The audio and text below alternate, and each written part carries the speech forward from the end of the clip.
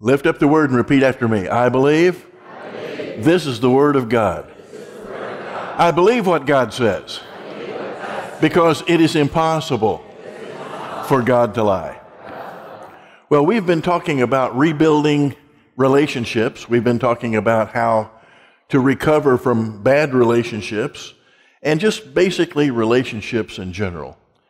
And today, what I'd like to talk to you about, first of all, let's just make this comment. I want to review just for a few moments.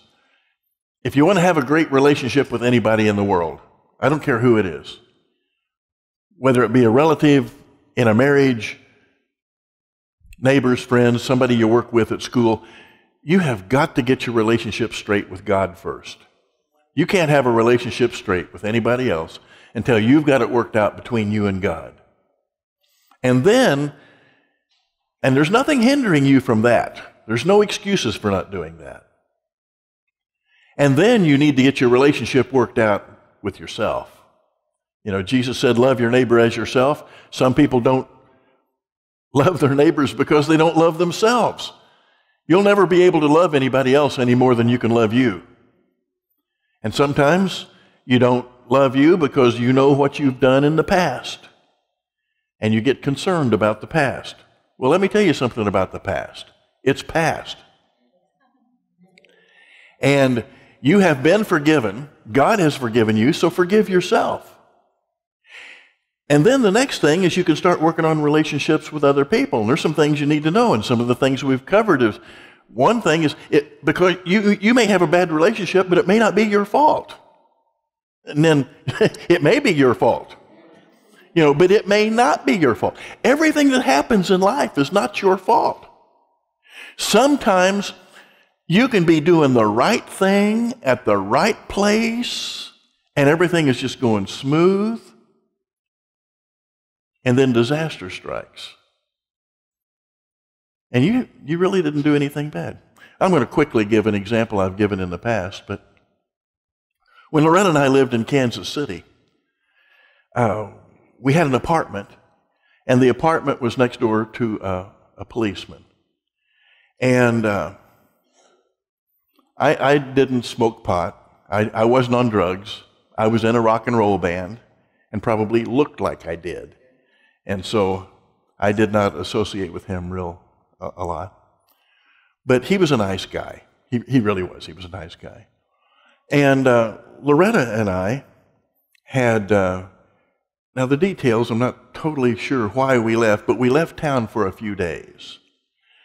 But we had made a mistake and left the turkey that we had eaten part of, left it setting out on the counter. And when we got back, and it was hot summer, when we got back and I opened up the door to our apartment, the fumes, you could have lit a match and blown the place up. I mean, it was gaggy. I could not get inside the apartment at all. I mean, I had to go to the other side of the apartment, and open the door on the other side and let the breeze flow through. And then I could barely get inside. That turkey in that pan had decomposed and had gone into a state of rottenness. I mean, it was goo. It was sticky, smelly, gooey turkey. So Loretta wouldn't come in the house. She was outside. She just said, I'm not going in. You know, we're going to have to burn this place down. And so the guy who had the apartment next to us, our kitchens went up against each other. That way they could put all the plumbing together. You know, like our apartment had the sink up against this wall, and his apartment had the sink up against the same wall. So we shared the same sink drains. Well, he knew we were out of town, and evidently he'd had a clog in his sink for some time, and so he decided this was the time to fix it. So what he did on his side of the wall is he took all of the plumbing stuff out from under the sink, and in order to work on it, he had gotten up into the cabinet under the sink, you know, right? Well, okay, I'm on my side of the wall, and Loretta's out gagging in the car. I thought our marriage was over. It was bad.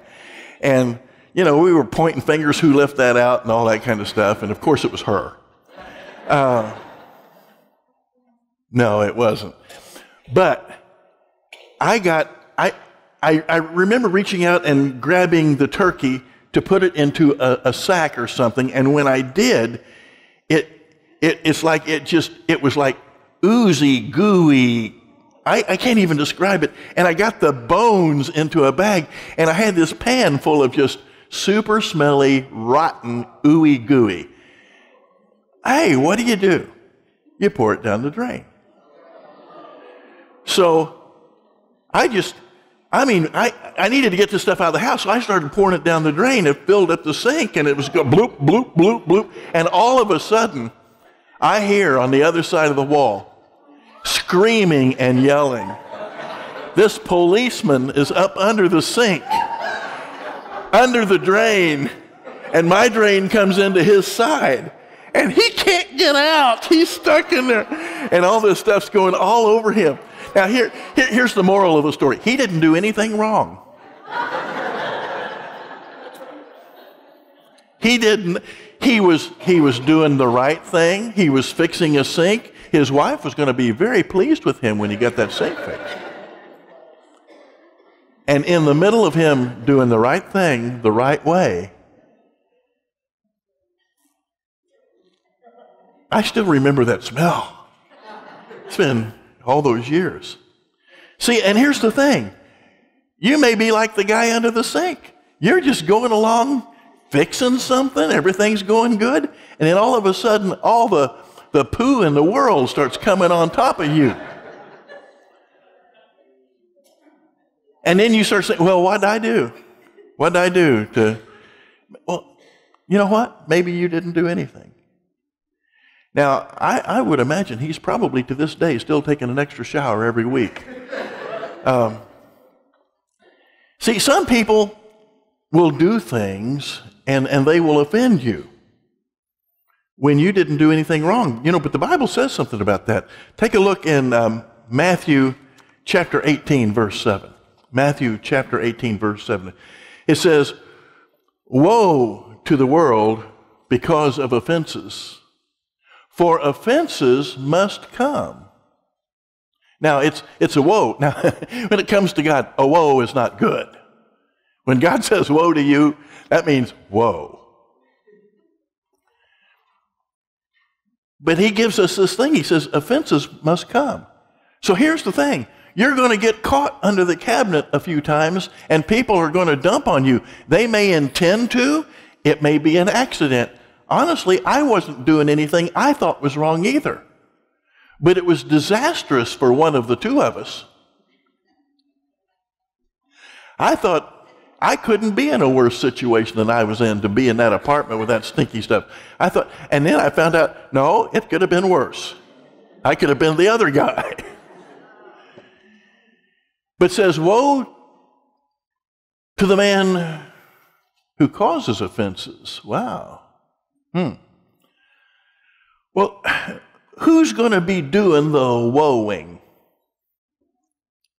When people do something to you, are you the one that goes out and gets the revenge? Now listen, we're talking about relationships here. Somebody does something to you. Is it your job to set the record straight? No, there may be things you need to do, and if you're led by the Holy Spirit, you'll do the right thing. But see, sometimes people are not led by the Holy Spirit. They're led by the flesh. And if you're led by the flesh, you're going to want to beat up everybody that you see. When that guy flips you the bird in the Walmart parking lot, you're going to want to get out with your 30-06 and teach him a lesson. Too much of that's going on right now. Well, let's take a look at another scripture. Galatians 5:15. Galatians 5:15. But if you bite and devour one another, how many of you know that if you bite and devour one another, that doesn't make for a good relationship? There are too many husbands and wives who are biting and devouring each other. There are too many friends. See, and sometimes, I said, well, sometimes people aren't doing that publicly, but you can be biting and devouring each other behind each other's back. Gossip and talking about people is something, as a Christian, man, you need to zip it up. You need to zip it up. Oh, no. Another story. When this church first started, we were meeting in a tavern. That's the only place we could rent on a Sunday morning at the Lake of the Ozarks that wasn't being used. And we had this lady with her two sons visited our church, and they sat on the front row, and your dad was doing praise and worship. So these boys, they really liked my preaching. And every time I said something, boy, these boys just laughed. And so we started playing off of each other. And so when the service was over, there's only like 25 or 30 people there. When the service was over, I stood over by the door, and I was greeting people as they left. And I said, you boys really like the service. You think I'm funny, don't you? And the boys laughed real loud, and they looked at each other, and he said, no, you just need to zip it up.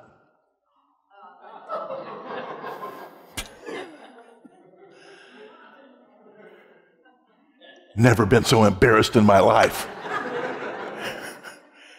Well, excuse me. But you know what?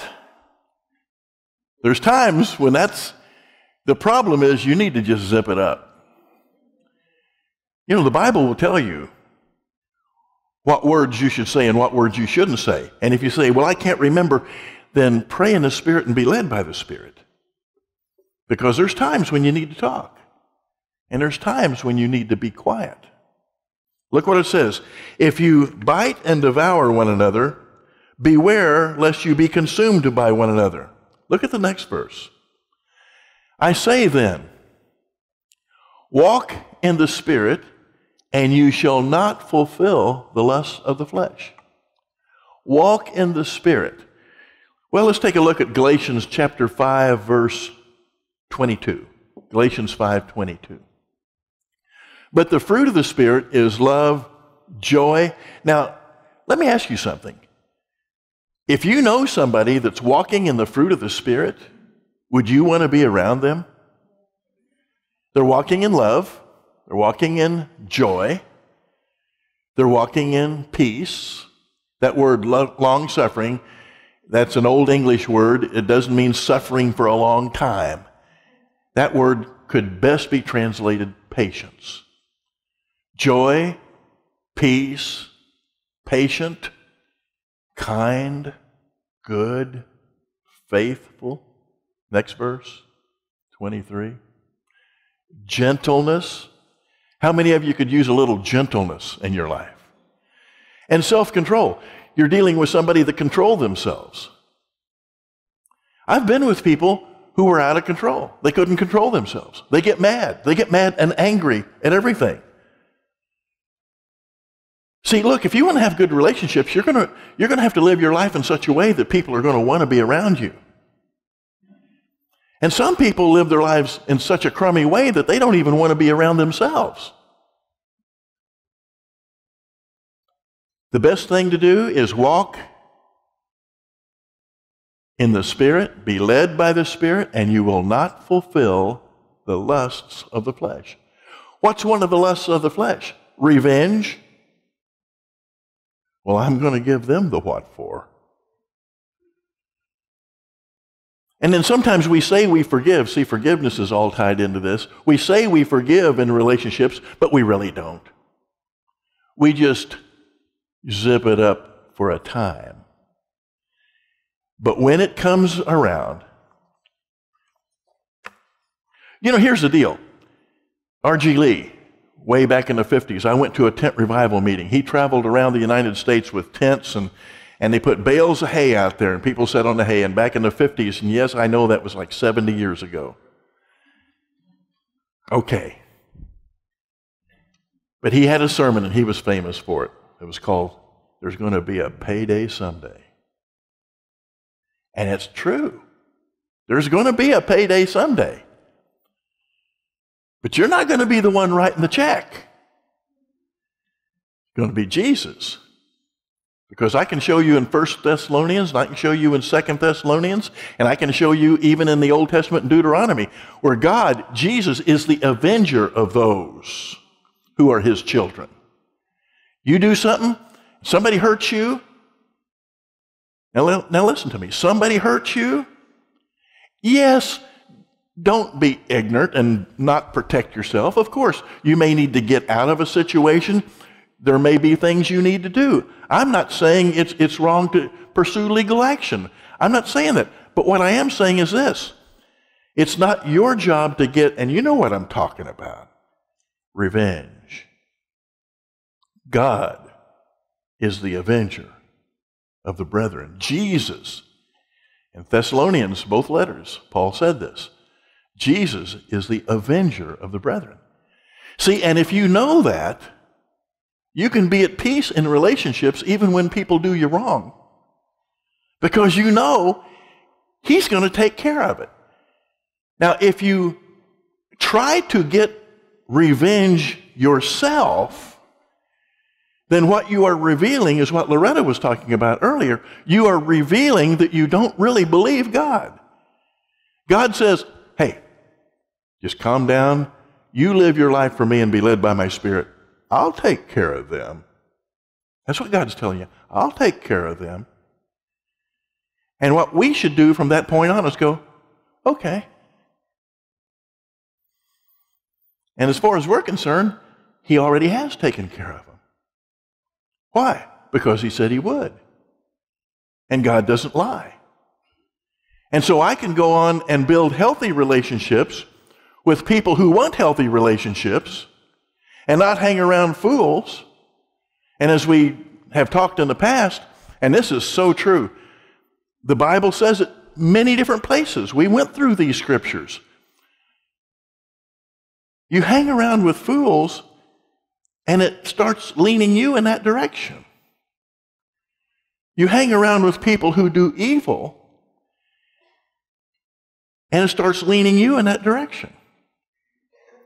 There are things, listen to me, there are things that when I was a young adult, we wouldn't allow them in our house.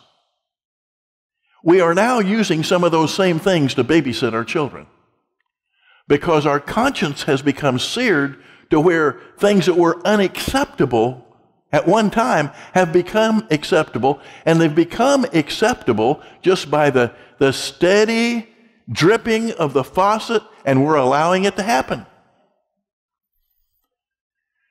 Loretta was out of town somewhere. Oh, she was at a soccer thing or something. No, you were down at C4C. Loretta was traveling somewhere last week. And I had a little bit of time at my house. And I sat down with a cup of coffee, and I thought, it's been a long time since I just watched a television show. So I turned on a television show, and it was about, 5 or 10 minutes into it, and they used the F word. Okay, now, you say, well, everybody uses that. No, not everybody. I don't use it. You say, well, you're a preacher. You're getting paid to be good. I'm not getting paid that much.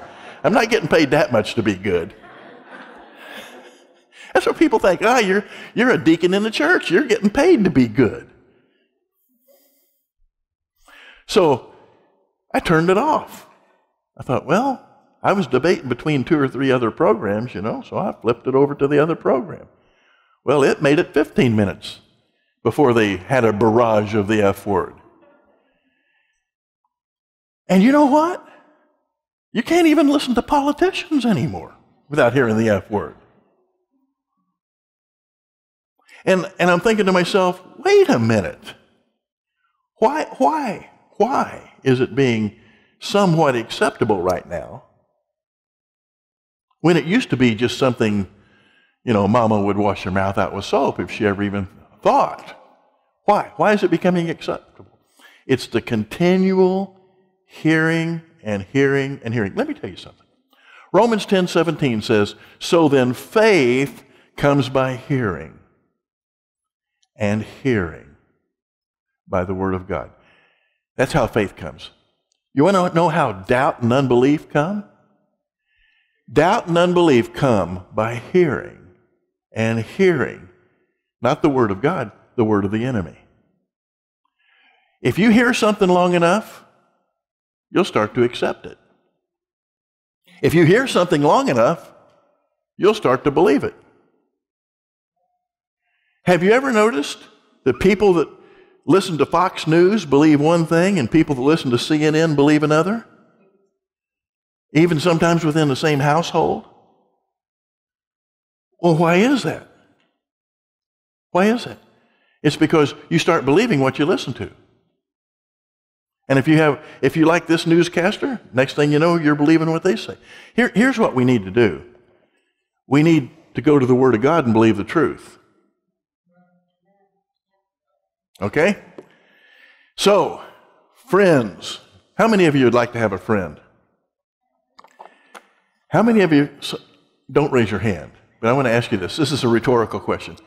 How many of you honestly, deep down inside, feel like you really don't have a friend? A good friend is hard to find. A good friend that you can trust. Now, once again, don't raise your hand, but I'll tell you this. Over the years, I personally have had a lot of friends who have betrayed me. And I know you have too. You've had somebody you put your trust in, you told them something, and next thing you know, it's on Facebook. Yeah. You should call that fake book. All right. Let's take a look at Mark 11, verse 24. Mark 11:24. Therefore I say to you, whatever things you ask when you pray, believe that you receive them and you will have them. This is a scripture that this church was built upon. The New Testament hope is built upon this. If you take this and break it down in the Greek, it says, whatever things you ask when you pray, believe that you have received. In the Greek, that is past tense. Some of your Bibles even translate it that way. Believe that you have received, and the word them is italicized, it's not there. That was added by translators. Believe that you have received, and you will have. So here's faith. Faith is calling those things that be not as though they are. Faith is taking what God said and believing it in spite of what you see. Faith is knowing that God's principles for friendship and relationships work, regardless of what some psychologist may tell you. Faith is believing that when God says He will give you something, if you ask, when you ask, you believe you've already received it. We believe this. Now, but take a look at the next verse, verse 25. And whenever you stand praying, and that word praying is the same word for asking, in Old King James English of 1611, I remember, you may have even seen it in some movies, they walk into the king's chamber and they say, I pray thee, O king. Well, what do they mean, I pray thee, O king? I'm asking you, O king. So this word praying here means you're asking. And whenever you stand asking, if you have anything against anyone, now, it doesn't say some things against some people. No, if you have anything against anyone, forgive him. Why? That your Father in heaven may also forgive you your trespasses. So if somebody has done something against you, it doesn't mean that you condone what they did. It doesn't mean that they're not going to have revenge come upon them by the avenger of the brethren. It doesn't mean that they're not going to have to pay the price. It doesn't mean that there's not going to be a payday someday. But what it does mean is you got to clean out your heart, and you understand that it's all in God's hands. God's the one taking care of it. It's not your job to take care of it. You forgive them. Somebody said, but they're still a jerk and they're still doing it. That may be true. You know, they're an idiot. You forgive them, now they're a forgiven idiot. Okay? It doesn't change them. What it changes is you, and puts you in a better place to talk to God. Now look at this. And whenever you stand praying, praying for what? what we just read in the verse before, that we believe if we ask, we receive. And whenever you stand praying, if you have anything against anyone, forgive him. Why? That your Father in heaven may also forgive you. So your forgiveness for what stuff you did, to a degree, is based on if you forgive other people. Now look at the very next verse, verse 26. If you have an NIV Bible, by the way, this verse is not in there. But if you do not forgive, neither will your Father in heaven forgive your trespasses. That's a pretty big deal. So if you want to have good relationships with people, you cannot be walking around carrying all of this offendedness, unforgiveness, irritation, and hurt. Now look, when you see these people, they may have not changed. Well, what am I supposed to do when I invite them over for dinner next Saturday? Don't invite them over for dinner next Saturday. Just because you forgive somebody doesn't mean you got to pal around with them. Doesn't mean you got to pretend that they are your best friend. It doesn't mean that you've got to pay their way in life. No. It's all internal. It's what you do. You want to have a good relationship with other people, you got to get yourself straightened out first. And the one thing you got to do is you can't even get your prayers answered if you don't forgive. Forgiveness is a big deal. But Pastor Larry, you just don't know what they've done to me. And I don't care. Because it's irrelevant. It doesn't, as my grandma used to say, it doesn't make a never you mind. Something like that. I don't know. It didn't make any sense when she said it either. So let's take a look at Philippians 4:11. Philippians 4:11. Yep. Roma, where are you? Is Roma in here? Oh, she's over there. It's Philippians. It's Philippines. You can. Oh well, never mind. Not that I speak in regard to need, for I have learned in whatever state I am to be content.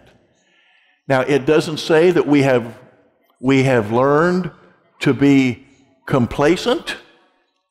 It doesn't mean that we have learned to be tolerant. It doesn't mean that we've learned anything other than this, to be content. Being content doesn't mean that you tolerate sin. You know,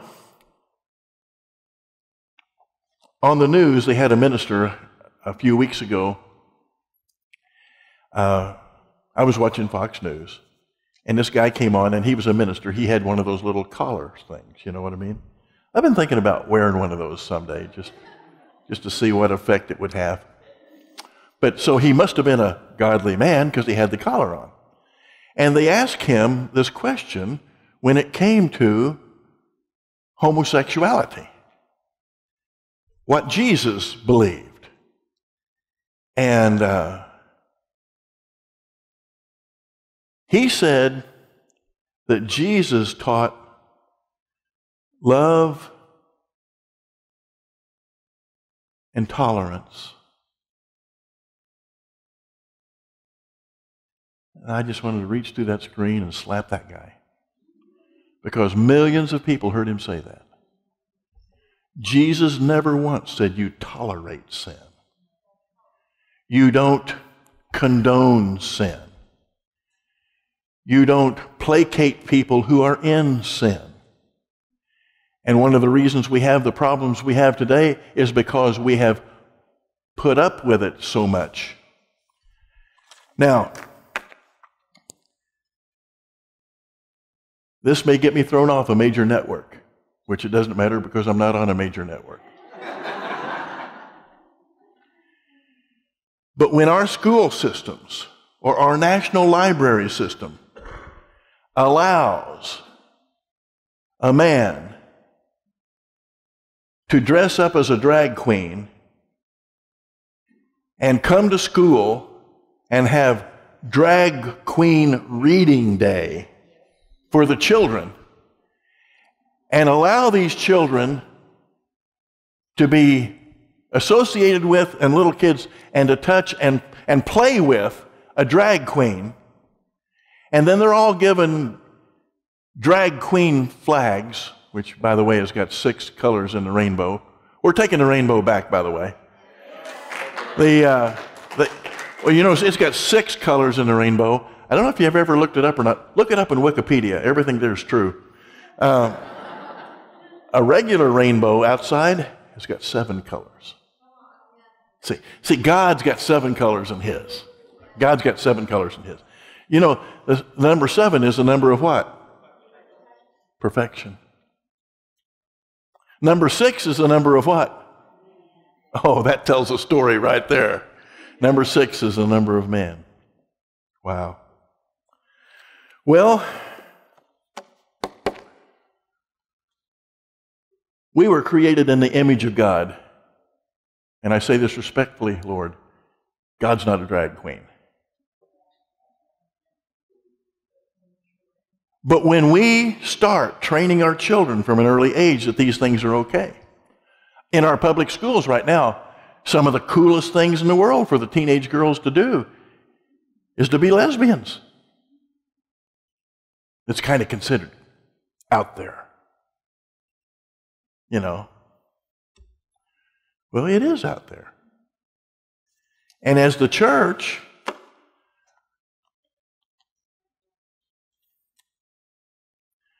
we can be content, but we can't condone. We can't become complacent, especially in your own house. Now, I rule over my house. I've told Loretta, you cannot be a drag queen.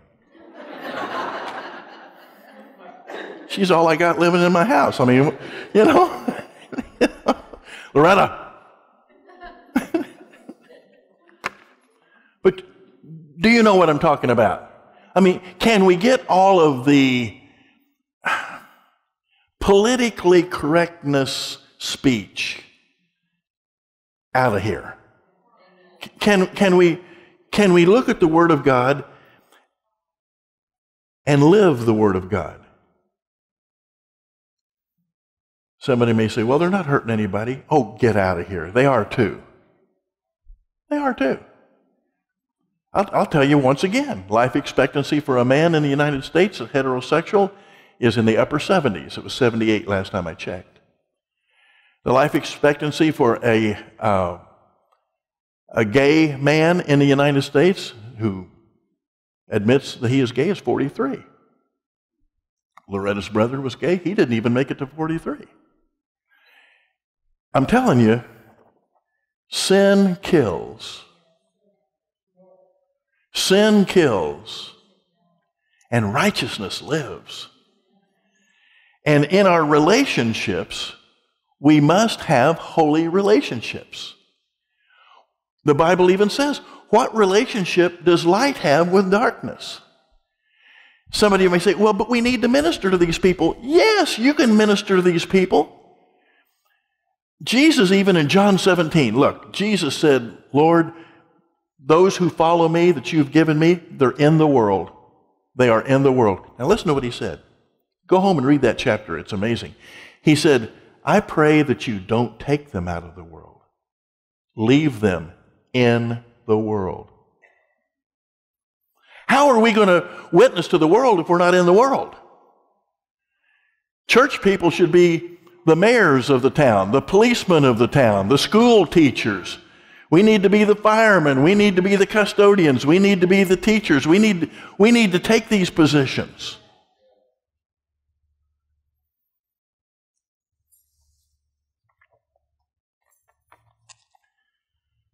Jesus said, they're not of the world. They're in the world, but they're not of it. And there's a difference. See, you can minister to the world without being a part of the world. And it's a place that you can go, but you don't live there. And you got to watch your motives too. Remember years ago, a gentleman came up and said, I believe that the Lord's calling me to go over and minister at Girls, Girls, Girls. There was a place on the other side of the lake that had Girls, Girls, Girls. It was very famous at Christmas time. I used to call it Ho, Ho, Ho. But I got into trouble for that. I got in a lot of trouble for that. That even made the newspaper. That a local pastor said that. Well, it's not Christmas time, I guess. But at any rate, what I'm saying is, he said, I feel that I'm supposed to go over there and minister to these girls. Well, you know, I was seeing right through that. And he just wanted to go over and have a laying on a hand service. I said, well, these same girls go to Walmart. Why don't you go down there? That didn't go over so good. We need to examine our motives. You love Jesus? You want to have a good relationship with people? Get right with God first, then get things right with yourself, and then forgive other people. Yes, you can have friendships that are people in the world, but you don't have to bring them into your inner circle in order to. It's kind of like missionary dating. You know, you way too often I've been in a ministry long enough to know that when women come to me and say, the guy is a sinner, I know it, but if I marry him, I can change him. It doesn't happen. It usually happens the other way. And so get yourself right and get strong in the Lord and in the power of His might. Be led by the Holy Spirit. Let God guide you on who to be friends with and who not to be friends with. And develop those relationships. There is nothing much more rewarding in this life than having a good friend that you can trust. But in order to have a good friend that you can trust, you've got to be a good friend that can be trusted. All right?